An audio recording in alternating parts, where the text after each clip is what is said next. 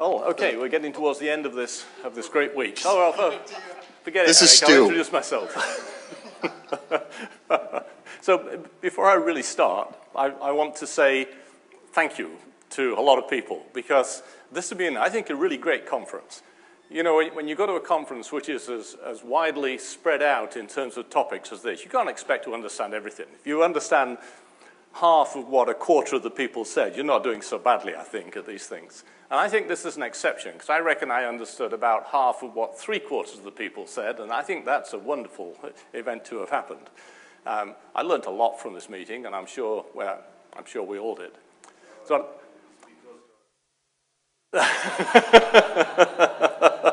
and I get compliments from my friends.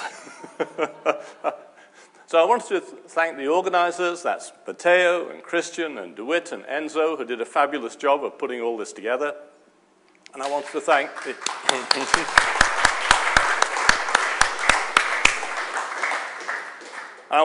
ICTP for the facilities, and Erica for all her efforts in this. And I don't know how much we all had to interact with Erica over this, but every time I had an interaction with her, I felt she was above and beyond the call of duty. And I think we should say thank you to both ICTP and to Erica.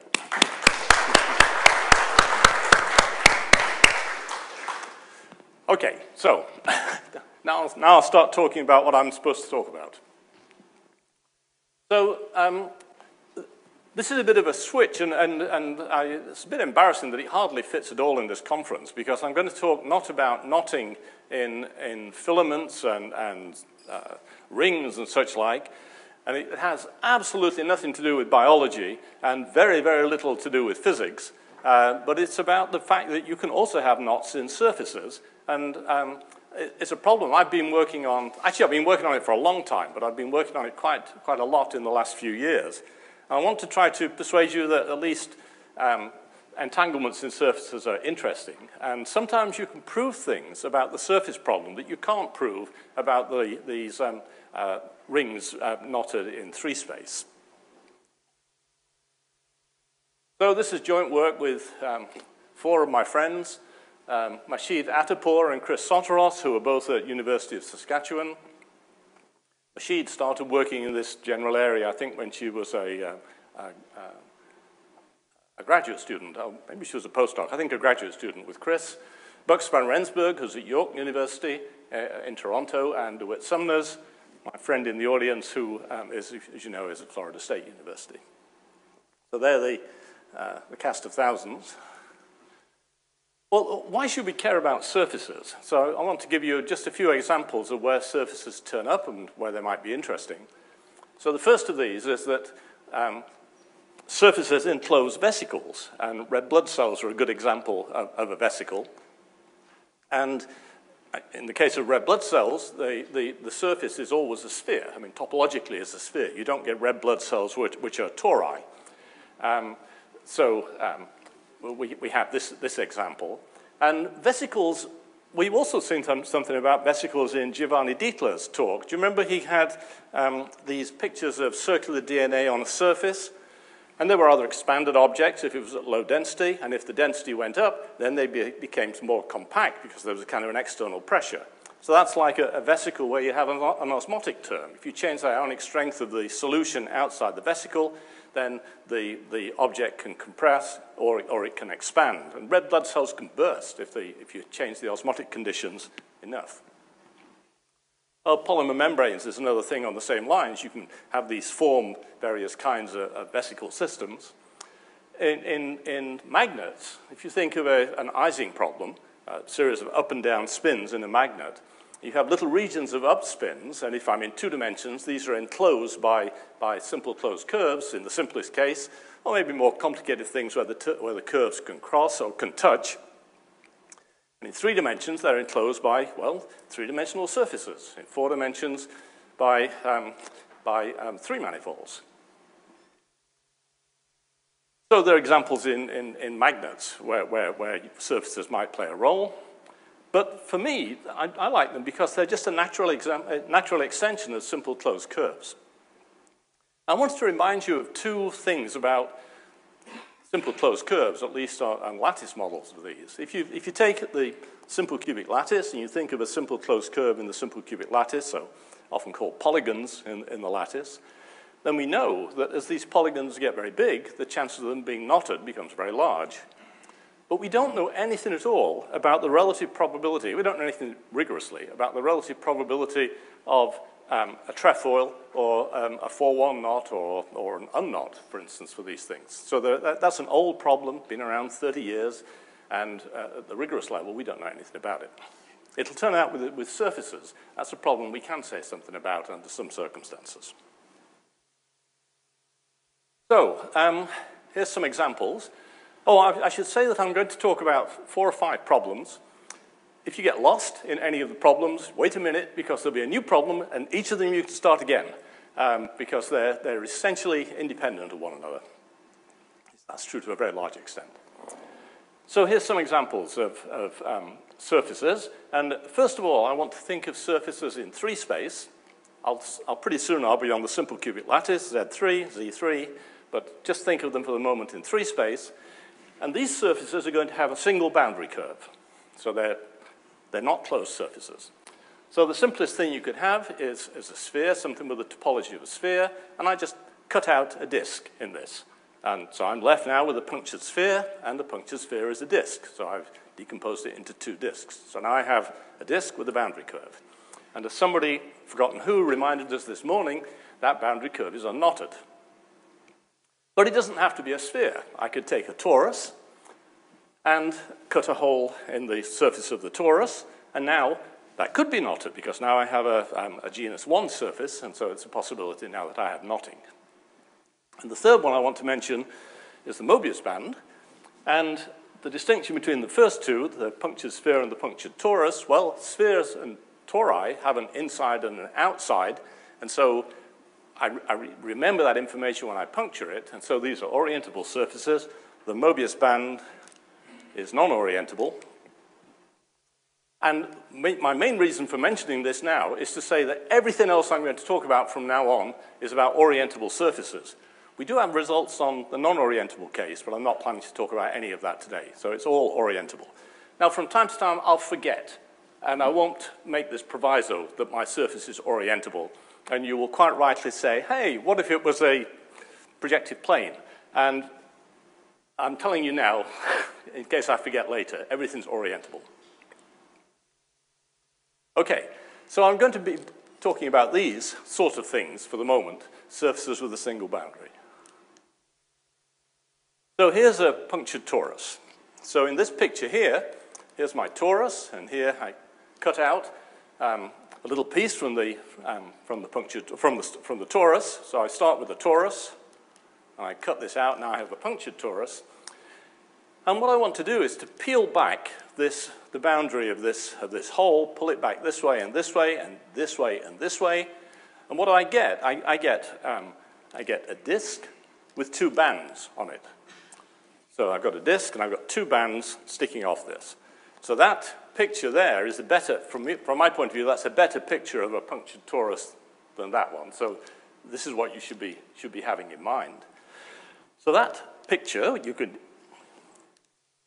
can check, has a single boundary curve, and it's an unknotted curve. It's living in 3 space.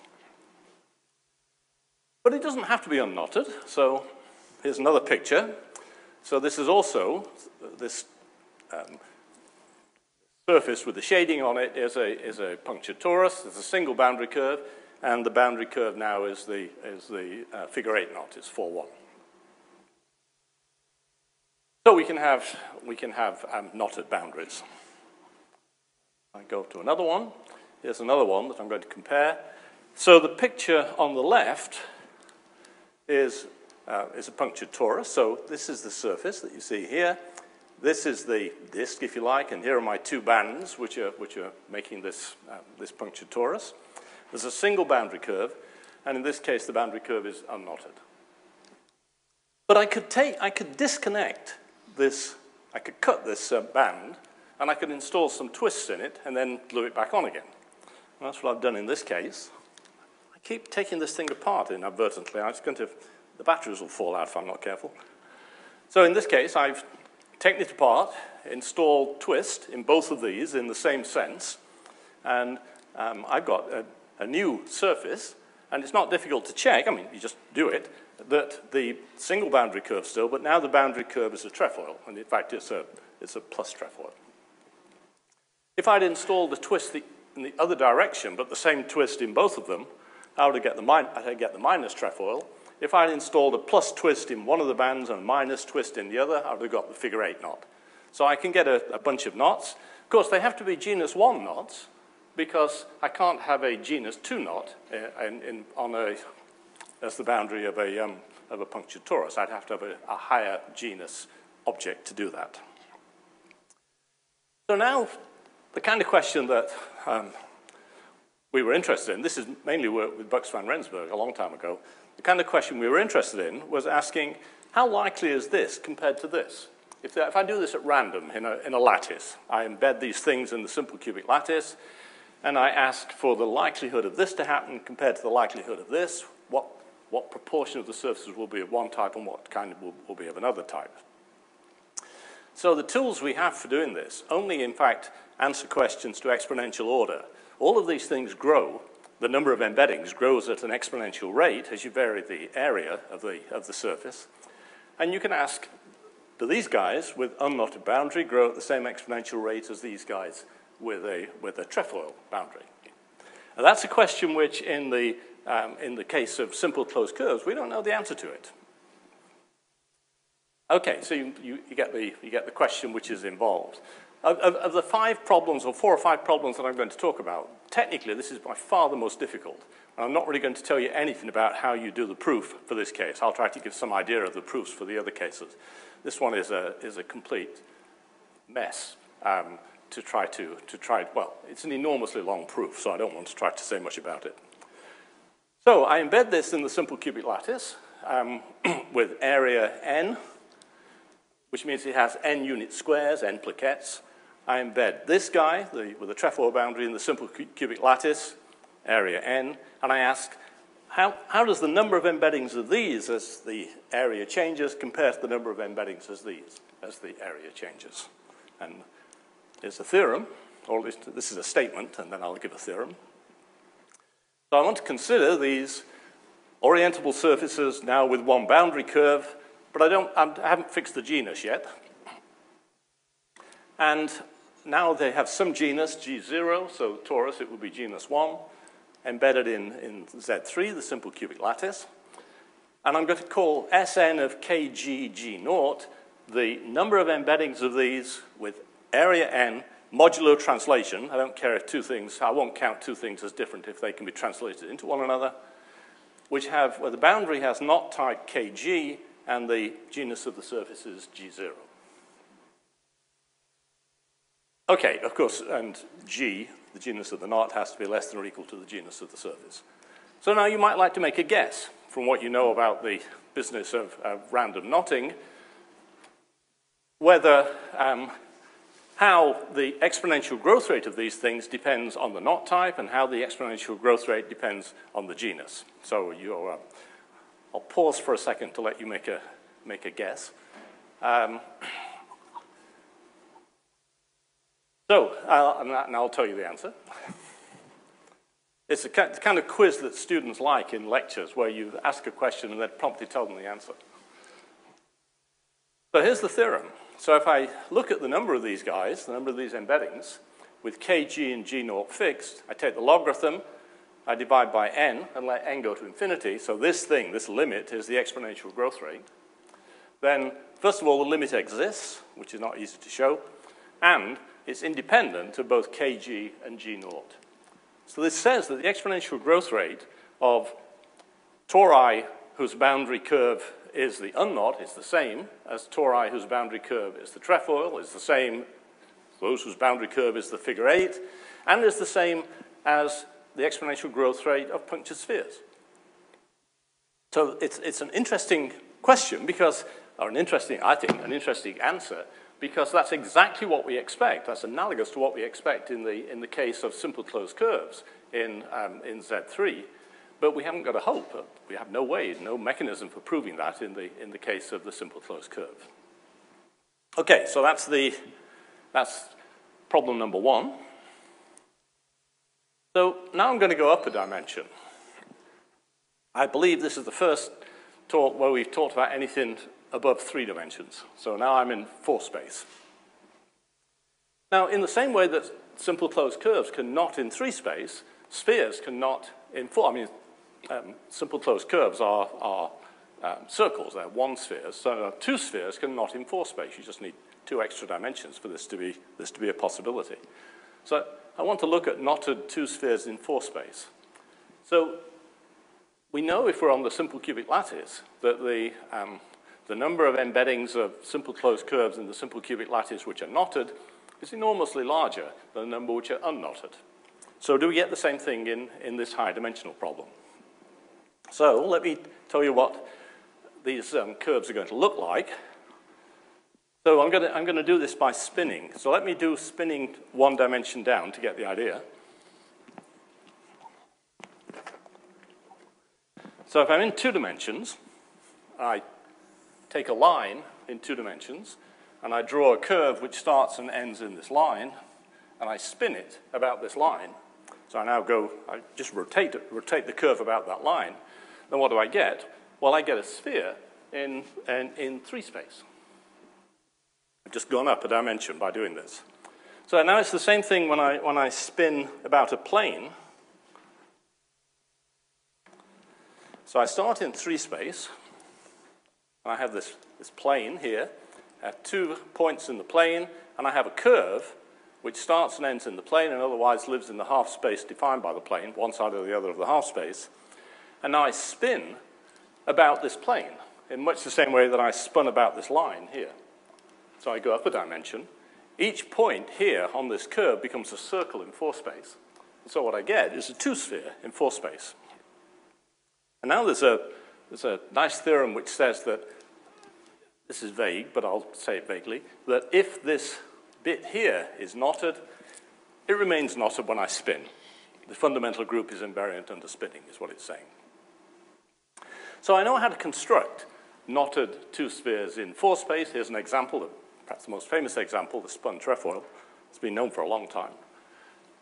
And we can't do that. Oh, go back. I'd like to be able to ask the question, if I'm now putting these surfaces in the 4-dimensional cubic lattice, Z4, what can I say about the probability of knotting among these 2 spheres in Z4?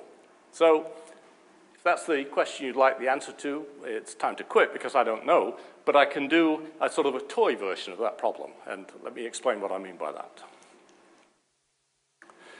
So instead of doing the whole of, I'll do it in d dimensions because I'll need it both in 3 and 4 dimensions.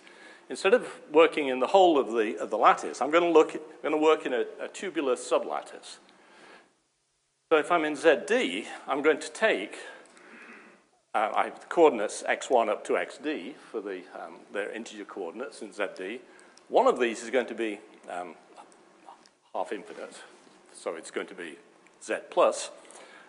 And the rest of them, x2 to xd, are going to form a d minus 1 cube.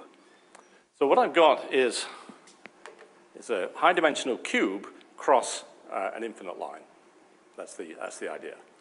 I don't care how big this cube is. You can make it any size you like, but I do need this boundedness in these directions.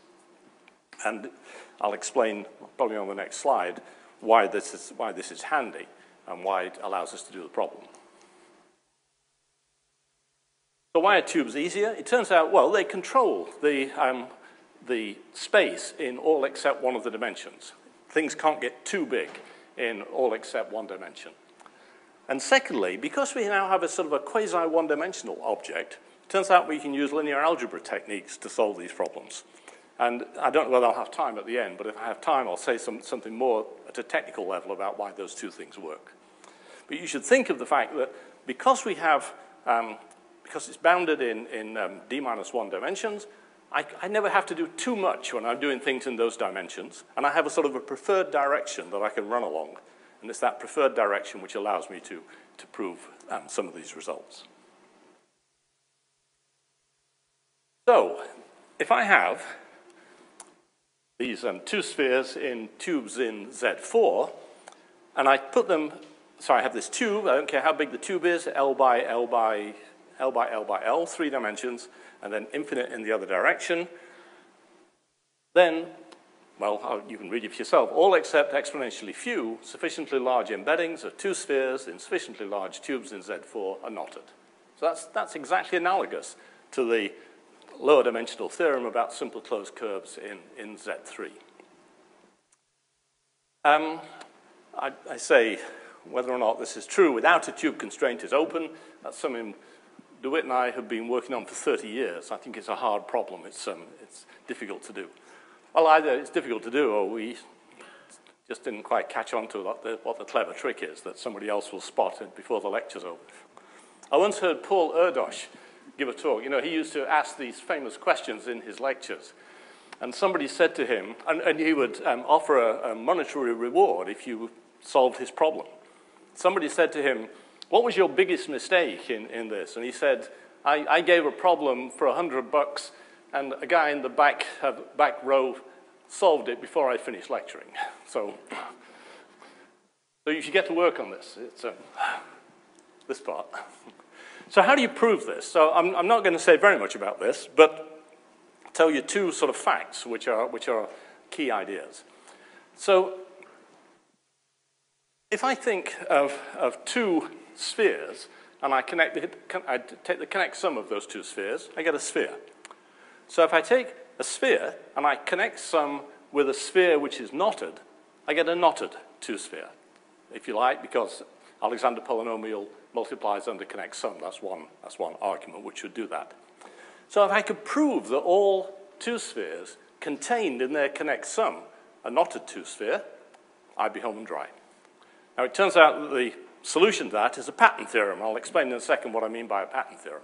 But here's another way to do it. If I'm in 4 space and I take slices perpendicular to this long direction, what will I see? I'll see bits of 3-dimensional space. I might see a knot, a single curve in that. Not a link and not something more complicated, but a single, simple closed curve. It might or might not be knotted. Now, there are lots of knots which can't occur as cross-sections of the two-sphere in 4 space. The knot has to be sliced, so 3-1 can't occur, but lots of knots can occur. Some of those knots, when they occur, could occur in an unknotted two-sphere. So the square knot can occur as a cross-section of an unknotted two-sphere. But there are some knots, proved by DeWitt in the 1960s sometime, which, if they occur in a cross-section of a two-sphere, ensure that the two-sphere is knotted. So 6-1 will do the trick, and 9, DeWitt? 946 will do the trick. And so another way to prove this is to take these little slices and show that with high probability, at least one of these slices is 6-1, or is 946. And if you can prove that, you know that it's knotted. So if you can prove that that happens in all except exponentially few cases, then you know that it's knotted in all except exponentially few cases.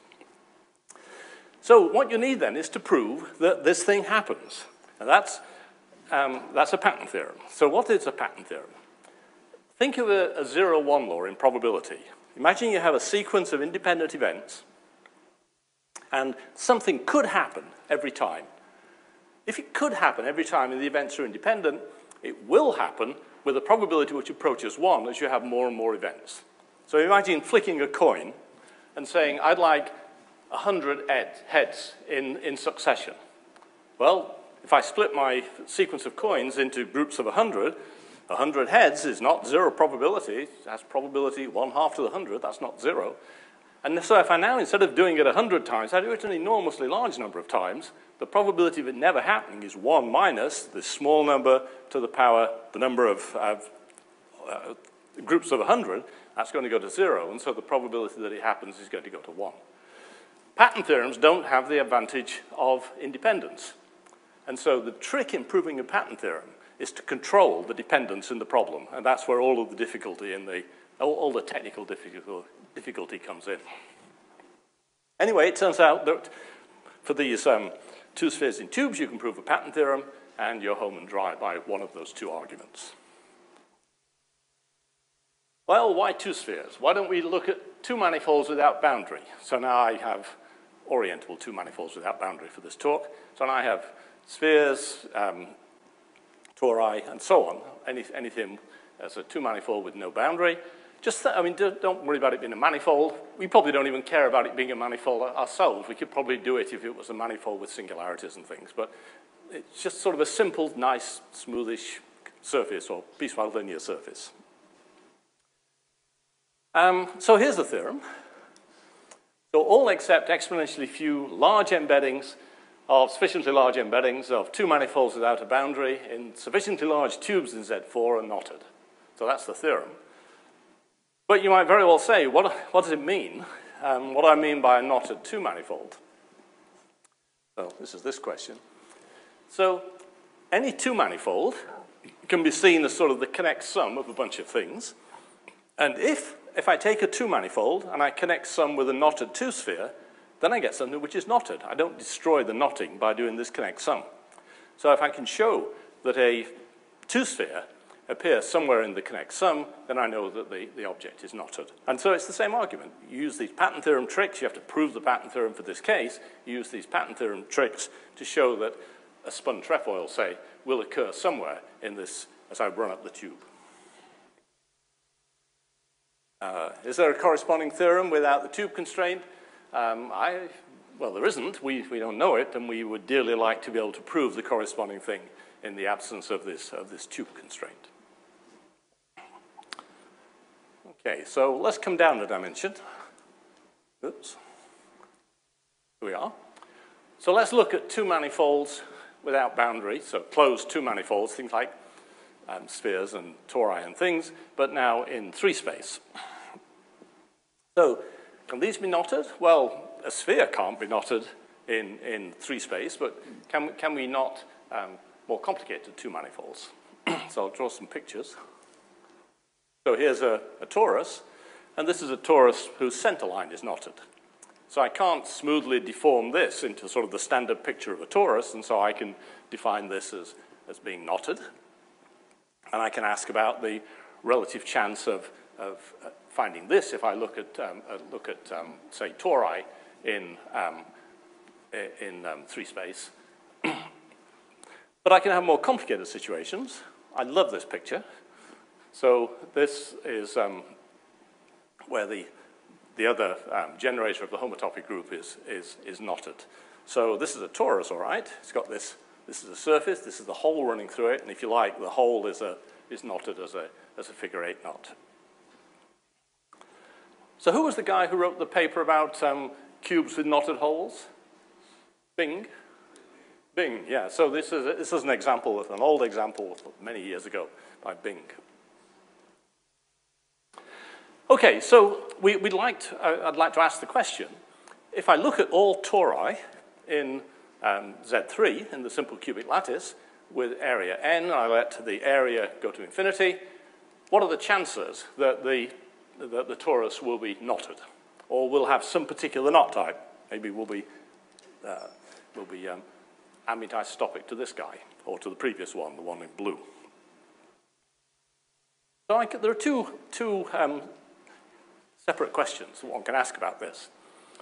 So I could either simply consider all surfaces without boundary, all two manifolds without boundary in Z3 where I don't control the genus. And so I'm going to have spheres and tori and higher genus objects there and ask this question, what are the chances of it being knotted? Or I could fix the genus. So I could just look, for instance, at tori. And the techniques for handling these two are completely different. So again, we can't do it unless we have this tube constraint. But if we have this tube constraint, then it turns out that we can say something about both those questions. How's my timing?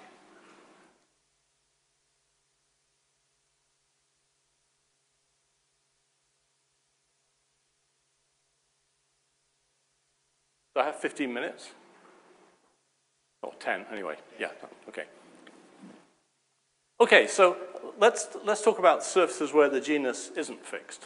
So remember, these are these objects where they're going to be confined in this tube, enormously wide tube in Z3. And if I could show that these surfaces with high probability contained a knotted torus, something like this, as part of their connect sum, then I'd be done, because I can't unknot that farther up or farther down the tube. I can't sort of get past it in the tube. I have it'll be in a little region of the tube, and that'll be knotted. So that's the way to handle that problem. And again, you do this by a pattern theorem, which says that any event will happen with high probability if the object, the two-manifold, gets big enough. And you're using the tube constraint there to use linear algebra techniques to prove the pattern theorem. And in the second case, okay, so the theorem is that all except exponentially few surfaces in tubes in Z3, where the tube is big enough and where the size of the surface, the two-manifold, is big enough, are knotted with a probability which approaches 1, actually approaches 1 exponentially fast. If you look at surfaces with fixed genus, and again, I invite you to make a guess about this. So now I've got, let's fix the genus at 1 to get the idea. So now I have a torus in this tube. And now, remember the torus is this surface, but it's a closed surface, there's no boundary. And now I'll tie this center line in a particular knot. So it's tied as the trefoil or the figure 8 or something, or it's unknotted. So now, guess, do you think that the knotted ones are going to dominate, or the unknotted ones will dominate, or they're all about the same? So the answer is that all of these things, if I fix the genus, say the torus, and I fix the knot type of the torus, not the boundary curves, these don't have boundary curves anymore, I fix the knot type of the center line of the torus, then all of these surfaces grow at the same exponential rate. So again, that's analogous to this problem of simple closed curves in Z3, where we don't know that simple closed curves with fixed knot type all grow at the same exponential rate. Okay, so this, oops, sorry, I didn't mean to do that. So in this case, this is true, and if I change the genus, same thing. Something with genus 1 tied in a knot, or something with genus 2 with no knots, all the same exponential rate. Fix the genus, fix the knot type of the center line. The exponential rate is independent of those quantities. So here's a certain kind of take-home message that if you have large flexible surfaces in lattices, they're typically embedded in complicated ways. And that surely is no surprise. I mean, everybody in this community must guess that if the thing is big and flexible, it's going to be embedded badly in some sense. So the broad general picture is no surprise. But the fact that you can prove some things for these surface cases, which you can't prove the corresponding thing in the simple closed curve case, is nice. So I just want to spend 5 more minutes saying a couple of technical things. So pattern theorems. So I've already said something about what a pattern theorem is. You take some geometrical object, some object, and you take some little thing which can occur in this object, and you ask, if it can occur, will it occur somewhere where the object is big enough? That's the idea. There are a lot of ways to prove pattern theorems. These first appeared in the combinatorics literature in 1963 in a wonderful paper by Harry Keston, which was called On the Number of Self-Avoiding Walks. And he wanted to prove, I won't tell you what he wanted to prove because I'd have to tell you too much about self-avoiding walks, but he wanted to prove a result about the asymptotic behavior of the numbers of self-avoiding walks. And somewhat sort of incidentally, in the middle of this paper, he proves a pattern theorem and then goes on to use it. And this was more or less ignored by the community for, let me think, for 20 years. And then suddenly, a lot of people altogether realized that this pattern theorem was a very nice result. I mean, tucked away in the middle of a complicated paper, it was a very nice result which allowed you to prove all kinds of other things. That was the first way to prove it, and since then there must be half a dozen different techniques for proving pattern theorems. But I'm going to tell you the idea of how to prove it when we have these tubular constraints. So use transfer matrices, and transfer matrices means you use linear algebra. So here's the idea. So this is my tube running up here. This is just some object in the tube. I mean, I'm in 2 dimensions, but don't worry about that. Everything is going to be so vague that it won't matter what the dimension is. So I can regard this object as a sequence of little sections across it. I can pick the height of those sections to be any finite number I want. It could be, there could be a single lattice spacing or 1,000 lattice spacings, it doesn't matter. And I can build up whatever object I have by stitching together these sections so that they fit. So if I have some section here, it has to fit with the section below. That means that these edges have to line up and so on. Typically, you break along half-integer values, so you don't have to worry about edges in this direction. You just have to worry about these things lining up. So since I can build it up in this way, I can represent, I can sort of represent this process by a matrix in which the rows and columns are indexed by the members of those sections, the things which make up the sections. And I get, if I can't have section I following section j in this building up process, the element of the matrix, the ij element is 0. If I can, then the ij element isn't 0. It's some positive number, and the positive number is designed to capture whatever information you want to capture in this theorem. So it's not just 1, but it's some positive number. So now I have a non-negative matrix. So now I have the glories of Perrin-Frobenius theory that I can use. Now, what Perrin-Frobenius tells you is that if I have this matrix and I turn some of the positive elements into 0, the spectral radius of the matrix drops. It goes down.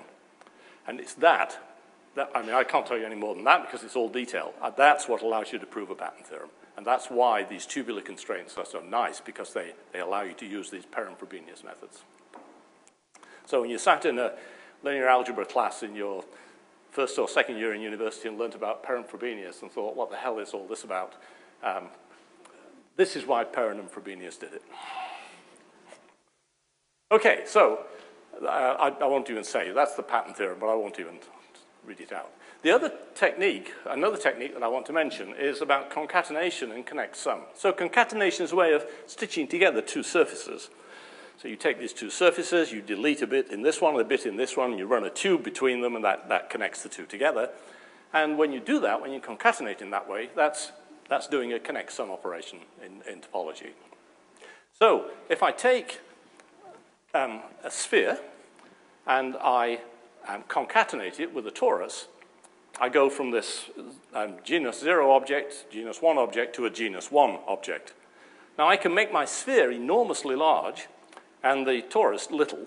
And so now I go from having a big sphere to having a big torus when I do this operation. That allows me to prove bounds in one direction between the number of embeddings of a torus and the number of embeddings of a sphere. That's adding the genus, increasing the genus of the problem. But I need a way of going back. Actually, you can do that in any dimension. You don't need tube constraints. That's a very well-known technique. But going in the other direction is not so easy. So in the other direction, what we want to do is take something like a torus in this tube and find convenient places to cut it so that now I have sort of holes in the torus, which I can cap off to form spheres. So that would be a way, if I play my game correctly, of converting a torus into a collection of two spheres in whatever dimension, in 3 dimensions I am for the moment. The nice thing about tubes is that tubes have a height function, and it's a bit like a Morse function. And so the Morse function allows you to know where to do these cuts, where to change the homology. And that's why the tube constraint works so nicely for this. It works beautifully in a lot of cases, but there is a snag, and I want to mention this snag as the last thing I say. It's a snag in 4 dimensions. Because if I have a torus in 4 dimensions and I take a slice through it, That's a three-dimensional slice. And I'll see two simple closed curves in 3 dimensions. They could be knots. In this case, they're both trefoils. One of those is a plus trefoil and one's a minus trefoil. And you can't cap off that to form a sphere because a trefoil isn't a slice knot. And so if you have this problem of a torus whose cross-section is a non-slice knot, then our technique for capping off doesn't work. So in fact, this technique we have works in 3 dimensions and every dimension 5 and higher, but it fails in 4 dimensions. And we're currently trying to find a way around this problem because at least some of our results simply fail in 4 dimensions where we can do it in every other dimension. Okay, thank you for your attention.